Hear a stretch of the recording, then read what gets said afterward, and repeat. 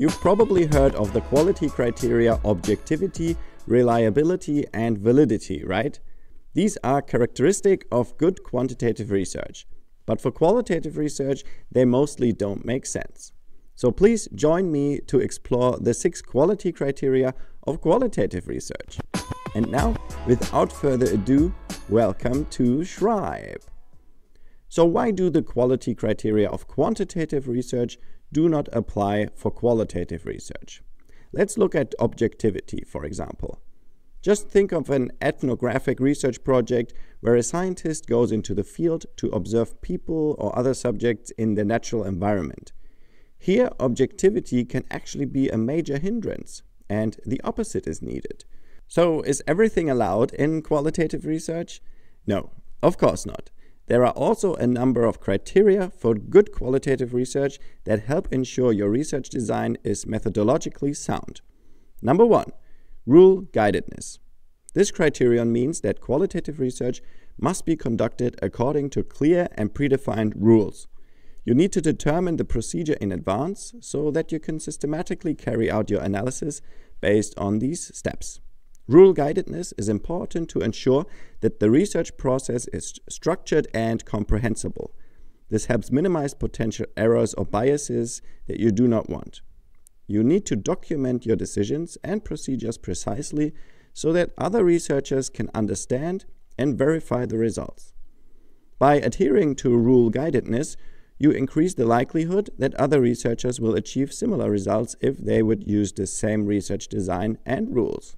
Here, qualitative researchers who follow an interpretivist philosophy would disagree, because they see the researcher's own subjectivity and experiences that influence the analysis as a clear strength. However, rule-guidedness is still an important principle, even for interpretivist qualitative studies.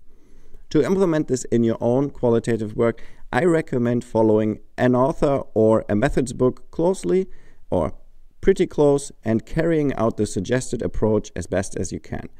In your methods section, you might write something like, "This thematic analysis is conducted according to the recommendations of Brown and Clark. In the first step, I did this, and in the second step, I did that." Of course, this doesn't mean you have to follow every methods book from start to finish. Minor adjustments are certainly possible, and being methodologically flexible is a major advantage of qualitative research. However, it would be worthless without rules. Criterion number 2, procedural documentation. You might know from quantitative research that statistical tests are pretty much standardized. There is not much room for deviating from an established procedure. In qualitative research, we just learned that being flexible and changing the course of a method can be of value. So if you do this, quality criterion number 2 comes into play. You must document the entire research process as precisely as possible.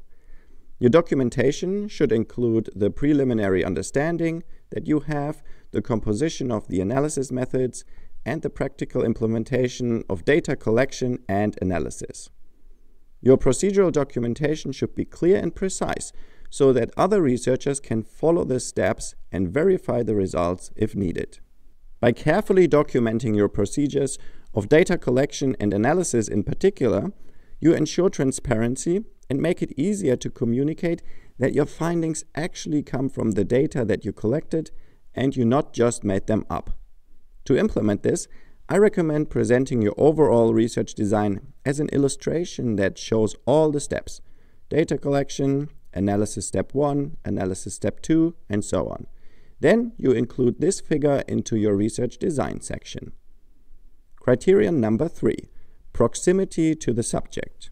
In any type of qualitative research, it is important to establish proximity to the subject of investigation. You can fulfill this requirement by directly immersing yourself in the so-called live world of the people you study.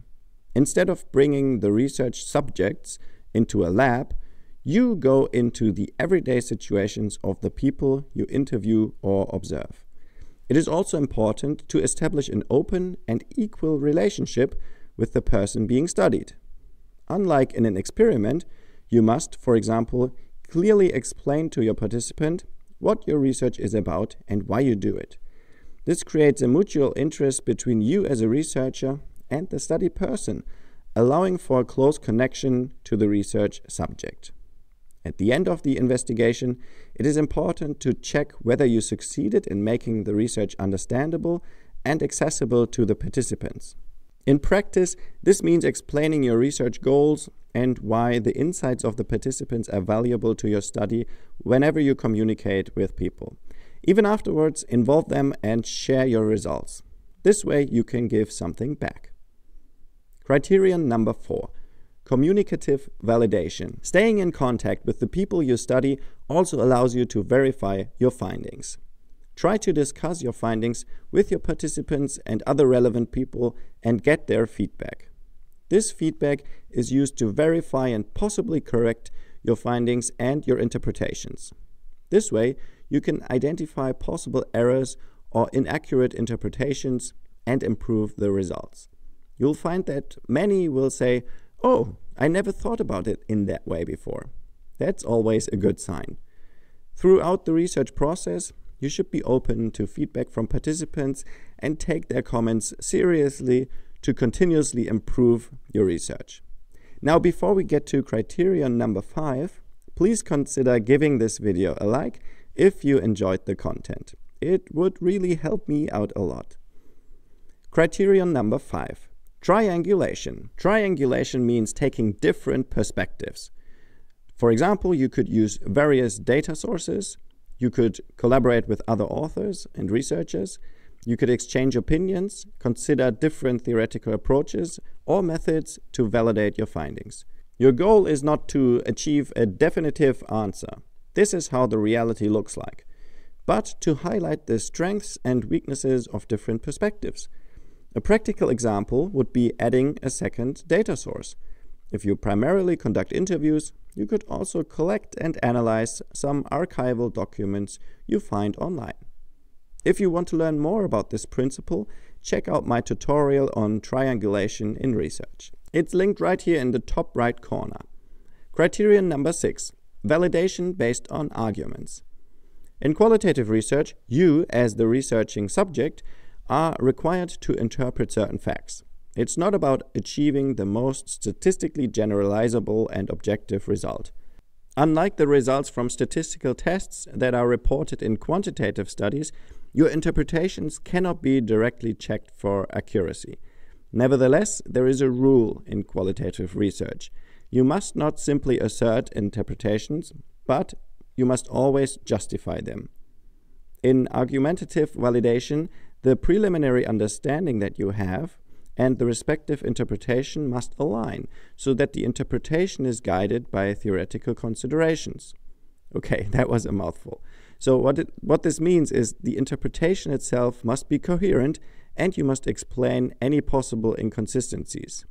And to support your interpretation, you can also consider and check alternative interpretations, for example from other theories. Even rebuttals or negative viewpoints can contribute to securing and justifying your interpretations. This supports the validity of your results. In practice, if you want to remove any doubt that your interpretations are valid, you should provide as much raw data as possible. You can feel free to include a quote of 8 to 10 sentences even, if it is particularly interesting for a certain type of code or category in your paper or thesis. I often see students including direct quotes from their data that are exactly 1 sentence long. This makes it difficult to grasp the context of the statement. So please include longer quotes from your raw data in your findings section. This makes your interpretations that you put forth later easier to follow and for you to justify. Now let's summarize. These 6 criteria are important, but not all of them need to be followed for every qualitative study. As it is often the case with qualitative research, it depends. Every research project is unique, which requires flexible criteria and you being responsible for doing the best job you can. You should also know that I took these criteria from one particular author, called Myring, who wrote about them extensively in his widely cited methods books. Other sources may suggest 4 or 8 quality criteria. Although these other sources might name them differently, the principles remain the same. If you take the 6 mentioned criteria seriously and try to consider most of them when developing your qualitative research design, you are on the right track.